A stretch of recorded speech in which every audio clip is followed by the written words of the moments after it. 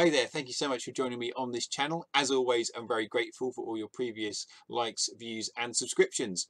We're going to spend some time thinking about Hinduism and a fantastic idea called Samsara, and I'm really intrigued by it. It's a core part of the Hindu tradition and faith, and I'm just really excited to be looking at it with you today. So let's have a little look, and a good way to think about Samsara, an introduction, our gateway into it, is of course through a film, as most of these things end up being with me. The Circle of Life, whether you're a fan of the 1994 Lion King or the 2019 reimagining, it's all about the circle of life, that terrific moment where baby Simba is presented to the animals on the plains of Africa, and you have that score playing and the song Circle of Life.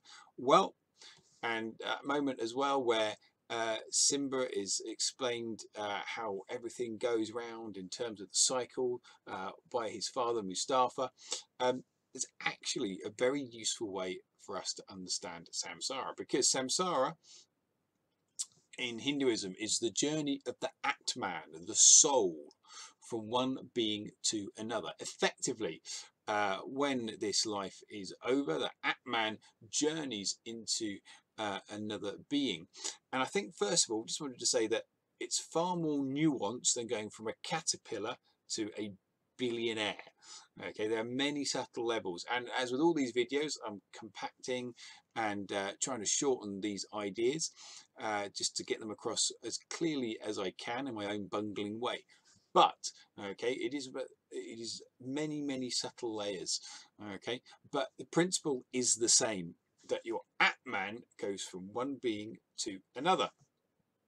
And one analogy which I found, which I just wanted to share with you, which is I thought was quite interesting, and I think it's quite good. But then again, I'm not so sure. But I thought, actually, why not let you ruminate on it? So think about the clothes you have. You change them. So whether you're going to do some painting and decorating, whether you're going to go out to a fancy restaurant, whether you're going to go and do some kind of sport, you will change your clothes appropriately. You're still the same person. Okay, but you make sure that you're wearing the right attire for the right occasion. And there was this idea that that's a way of thinking about samsara, that your atman is simply dressed up in different clothes in a different body. So does this analogy work, or can you think of a better one? Maybe you can think of a better one, and actually that's quite a useful thing to do. If you can think of your own analogies when thinking about religious ideas, then helps you to get under the skin of understanding what those ideas are about. So I just wanted to show that to you. I mean, even now, I think before I started the video, I thought it was quite a good idea. Now I'm not so sure, and I tend to flip-flop around on this one, but that's okay as well. Okay, just trying to understand some of these concepts. You may have heard of the English translation of the word samsara, simply called reincarnation. And reincarnation has entered our language and our culture, even if you're not religious, which I always find absolutely fascinating. By the way, little warning, I was Googling away looking for some images of reincarnation. There's some very strange images out there for reincarnation, and some of them actually, I think, not particularly helpful. They don't really communicate the idea very well. One that kept coming up was like the recycling symbol, so reduce, reuse, recycle, which I'm not entirely sure is particularly helpful. In the end, I just decided to show you a little mini tangent here, a little thing here, which is the Om symbol, which is the sound of creation, the sacred sound in Hinduism. I thought that was still appropriate because we're talking about life and so forth. So that's the Om symbol. Yeah, but just please be careful when looking up stuff, as always on the internet, but particularly for reincarnation. So what mechanism is used? How do you know if you're going to come back as a caterpillar or a kangaroo? What is the decision-making process? I think that's a very good point. Well, karma, and those of you may remember Karma Chameleon, sung by Boy George on a paddle steamer, and I don't know what they were doing on the paddle steamer, but karma is when your good actions equal good consequences and your bad actions equal bad consequences. And that sort of idea has entered into our language, isn't it? So what goes around comes around. Do good and good will happen unto you. Okay, it's perhaps been mixed up with other religions and other cultural ideas. But I love this little graphic here, karma. You get what you do. Okay, and I think that's a very it's a lovely illustration of the concept of karma, but just need to deepen it a little bit more. I think what's interesting is that with Hinduism, you need to say how you're not judged at the end of your life. Your atman, the law of karma just is. You're not judged by God or gods or by angels. Okay, karma just is. It's like the law of gravity. Okay, it doesn't discriminate. Okay, simply your actions are judged accordingly, taken into account. Okay, and so I think that's fascinating, because what that means is that your actions are essentially influencing where your atman will go. Not an uncommon idea in religions, that what you do in your life echoes in eternity, to quote Gladiator.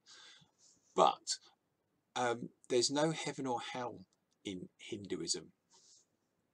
So you are responsible for your atman. You are responsible for the welfare of your soul. You have custody of it.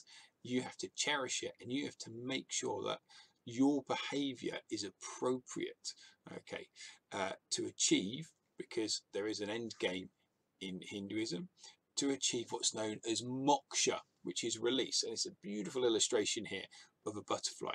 And you want to be released. You want to achieve moksha. You want to break free of samsara and become one with Brahman, the supreme being, the ultimate deity in Hinduism.